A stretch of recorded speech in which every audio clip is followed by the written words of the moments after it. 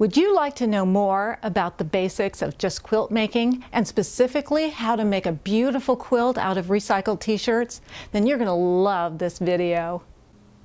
Hi, my name is Julie Hansen and I want to welcome you to a beginning quilt class. First of all, quilts are so much fun and entertaining and create memories for forever if they're done right. To be done right, you need to have the right equipment. Let's talk about that. I'm going to start over here and let you know that you're going to need an ironing board. In fact, I iron a lot through the project, and of course an iron. And I keep a cheesecloth type cloth in a bowl of water near my ironing board because sometimes you'll want to make a very, very sharp crease, and you can do that with the cheesecloth. Another thing that I found really handy is this roller that takes lint and small fabrics off. Your fabric is going to have a lot of little ravelings, and that will help you clean up. You'll need a seam gauge. Normally it'll be set on 1/4 inch because all of the seams in your quilt are going to be 1/4 inch.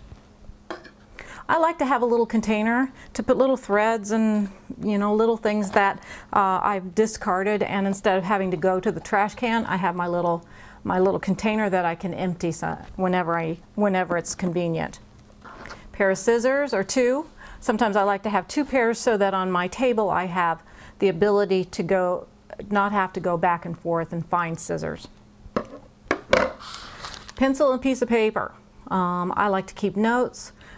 Sometimes I'll make a note as to where I last stopped on the project to remind myself where to start again.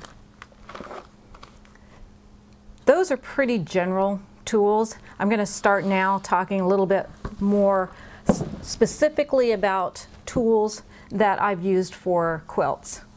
Now, one of the most vital pieces of equipment that you will need is something that measures accurately and that you can cut on. And this particular board, they come in multiple sizes, but for my project, this one was the most effective. Along with that, you're going to need a nice cutting tool. Be careful because these are really sharp, and they usually have a safety on them that you'll want to put on when you're not using it. Also, you'll need some additional blades so that you always have a sharpened cutter. To cut fabric, you'll also need a piece of plexiglass with the measurements on it. I found that if I put a piece of tape here, it was easier for me to see the edge and to use it as a cutting. For example, if your fabric's down there and you're cutting across here, this helped me have a really good start. Of course, you're going to need thread. That kind of goes without saying. Try to get, if you're working with a variety of colors, I actually found kind of a neutral color that blended with all of the fabrics that I was using. This was a real handy tool, this Steam-A-Seam, and I'll demonstrate later exactly how I use that. Now, it may seem funny, but I like to use some duct tape and masking tape. Sometimes I'll use the stripes on the ironing board cover to line something up, and then I'll tack it down with a piece of duct tape, something very temporary. Don't iron it though, because it doesn't do well with heat. Something else that I like to use is this temporary spray adhesive. Sometimes when you're putting some things together and you just need them to be stable until you can stitch them, this stuff is pretty handy. Now, the sewing machine. You don't really need anything real big and fancy, but I do like the machine that I have because it has some things that are specific to quilting. For example, do you see the extended table that it has? That really makes it helpful for quilts that tend to get larger and larger as you go. I also have handy the screwdriver that comes with the sewing machine so that I can make switches of different feet, because 2 of the most important feet that you can use for your project is one called a quilting foot, which has a automatic 1/4 inch measurement for you, which is awesome. And then later, when your piece gets really bulky and you're sewing through several layers of fabric, you'll need a walking foot. Looks really maniacal, but it's actually very handy. And the screwdriver, of course, to get between them. Now, one thing I have to pull out every once in a while, so I keep it handy, is the manual to my sewing machine, so that if I'm unsure of something I'm doing, I can look it up. Maybe it's because I'm older or whatever, but I really like to set my working surface up so that I can see well. And to do that, I like to have the magnifying glass and then additional lighting. I find it tremendously helpful. So there you have all of the tools that I found very basic to beginning your project. Once you have those, what's next? The next step is deciding what you're going to make. And maybe that's the most fun part.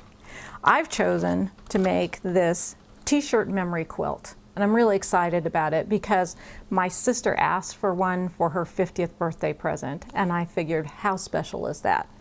So this particular pattern is the one that we'll discuss throughout, but you're going to have to, decide what pattern you're going to do and follow that one.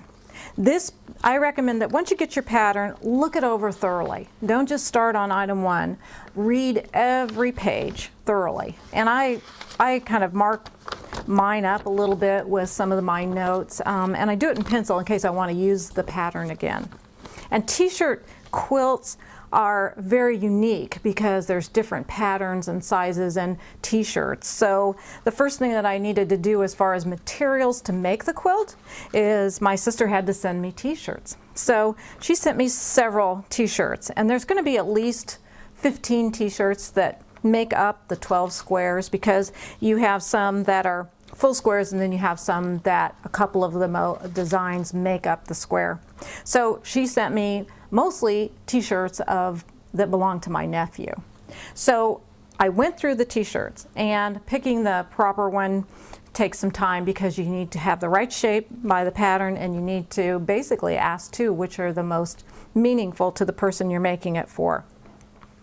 Another thing that I found handy was I found this older portfolio thing that is very stable that I could put some of my prepared fabrics in. When you make a t-shirt quilt, you have to stabilize the t-shirt material with a backing, and so this kind of helped me keep it neat.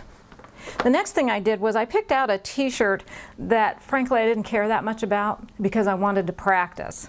And so I took one of the t-shirts, I cut it, which is a real scary part when you're making a t-shirt quilt because you can make a mistake and kind of not be able to use the piece. But you want to be really careful in cutting the design, finding the middle of the design, which you can do by folding it into quarters, finding the center of it, and measuring out from the center to the proper proportions for the pattern.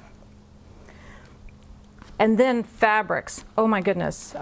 Depending on your pattern, this particular pattern called for 30 different types of fabrics. And so I went with a variety of colors, with the main one being blues and yellows, because those are the favorite colors of my sister and my nephew.